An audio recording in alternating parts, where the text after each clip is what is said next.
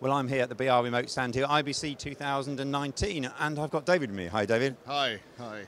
So you've got a lot going on here, but we're going to focus on one particular product. Tell us about this. Oh, well, this is our new 4K camera, and it's the first time we've actually done 4K because we were waiting to be able to do 50-60p because we didn't think 25-30 was good enough. So this is 50-60p 4K camera. It's got an 18 times zoom.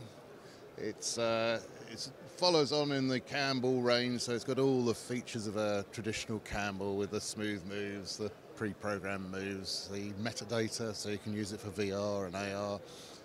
And of course it's waterproof, so you stick it straight outside just as it is and it won't harm it at all. Connectivity-wise? Connectivity, it comes out as 12 gigs out the back. It also can come out as fibre if you plug an SFP in there, and it can be controlled by IP. We haven't gone to the IP route because we're all still sitting on the fence to see which way it goes. When we know which way it's going to go, or if a customer asks for something specific, then we'll do it. And one customer has already asked for ST2110, so we're looking into providing that for them. Fantastic.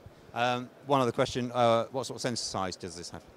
The sensor size, it's a Sony sensor, so it's a funny size. It's sort of a little bit smaller than a 1/3 inch sensor. And the reason we went for a small sensor was so we could get a decent zoom range on it.